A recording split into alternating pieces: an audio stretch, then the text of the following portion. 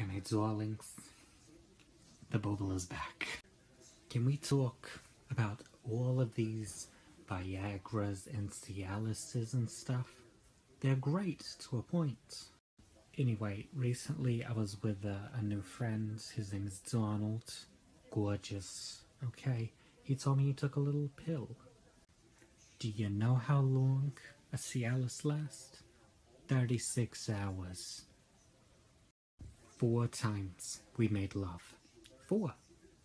Do you know how long that took? 2 hours. Oh no, don't get me wrong. I can go round after round.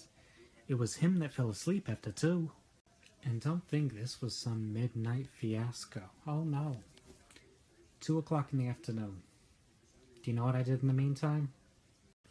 I got my bangles I was wearing, and I played ring toss with it. It was sticking straight up, why not?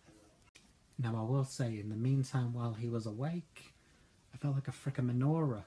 7 days and 7 nights I was full and bright. Oh my god, my Morty, God rest his soul till I get down there. He took a Viagra one time. 5 hours later, we went to the emergency room. Hours 1 through 4, it was great. Hour 5, oh my lord, he started crying. So was I, but for different reasons. Now, of course, my Morty couldn't talk to a doctor to save his life. They asked me all the questions. Do you know what the first one was?